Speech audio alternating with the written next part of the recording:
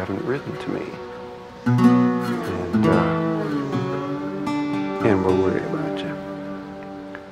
And we sort of want to know what you're up to.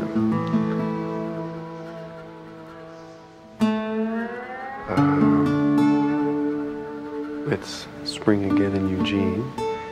It's very wet here. Today, I had lunch at Guy's house. We had pancakes. It was very nice. Last night I talked to Nancy Verstegen. Said she talked to you for about an hour on the phone and said that you were, I guess, particularly feeling lonely, a little bit isolated. And I'm real sorry to hear that. I would tell you to carry on, but I'm sure you'll do that anyway. Now and again, I keep thinking to myself, dummy, why did you leave? But I do understand why you are where you are. And so more power to you, and I hope it all works out better than it has been for you.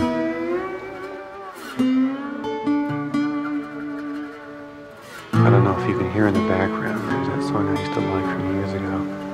The song is called Sailing Away. It's a real nice song. It's very strange for me to be sitting here talking to you through a microphone on my tape recorder so many miles away. But that song on the radio, because I used to listen to that all the time when I was working at the DMSO project in Pearl Buck in early '74.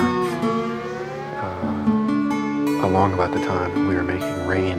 So it's an interesting deja vu for me. Things seem so unfamiliar sometimes. You turned around and it's all different.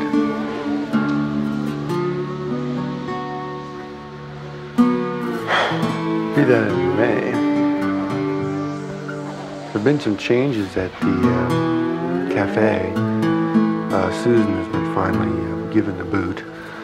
She was asked to leave. I don't think we all parted actually on very amicable terms. Penny by now is in Mexico. She's traveling with Jack. I don't know if you knew that or not. I haven't heard anything from her.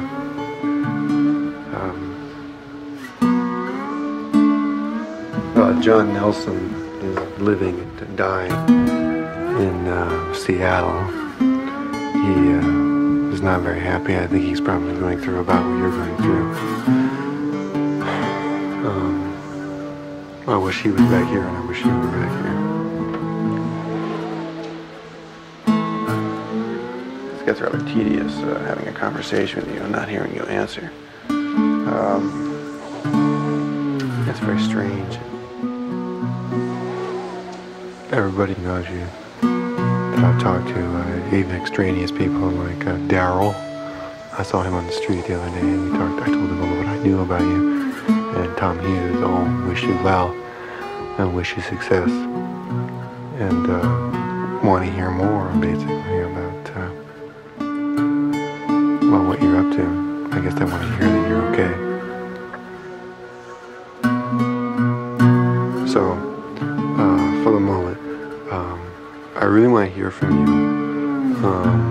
Write or send a tape or something. Other than that, keep punching and keep at it. Take it easy.